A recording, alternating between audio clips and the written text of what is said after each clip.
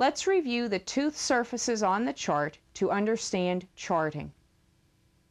The midline is the line drawn between the intersection of teeth 8 and 9 and teeth 24 and 25. This usually represents the middle of the body.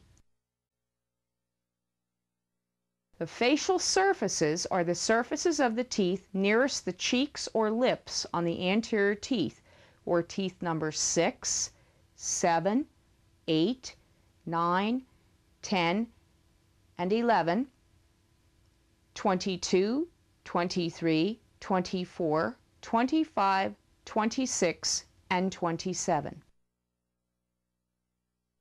The buccal surfaces are the tooth surfaces closest to the cheeks on the posterior teeth.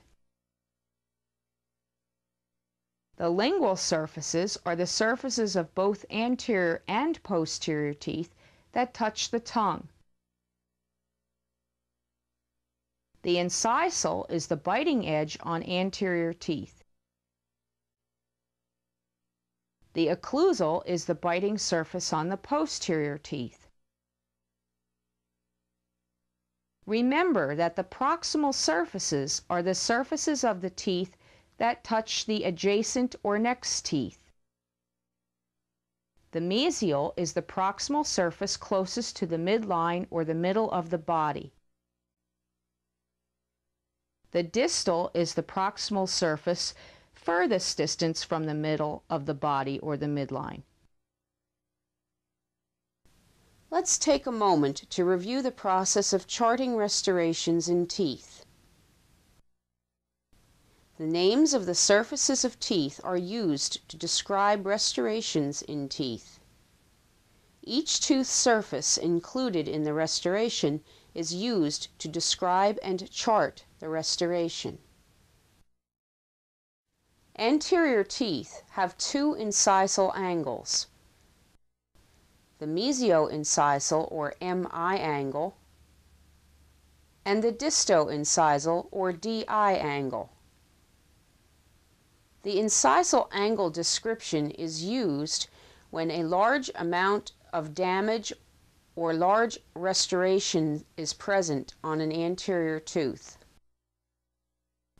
Incisal angle restorations involve the entire angle of the tooth, which is actually 4 surfaces of the tooth, not 2 surfaces. Many people confuse an incisal angle restoration as being a 2-surface restoration because we use only 2 surfaces to designate and describe the angle. The 4 surfaces involved include the mesial or distal surface, in combination with the facial surface, the lingual surface, and the incisal edge. If this is tooth number 2, the 6 points that we would measure are the distal, buccal, and mesial on the buccal side of the tooth, and the mesial, lingual, and distal on the lingual side. The doctor calls out the 3 buccal or labial measurements for each tooth and then pauses for the assistant to write down the measurements. The doctor would then go to the next tooth and call the 3 buccal or labial numbers. We do not proceed to the lingual of tooth number 2.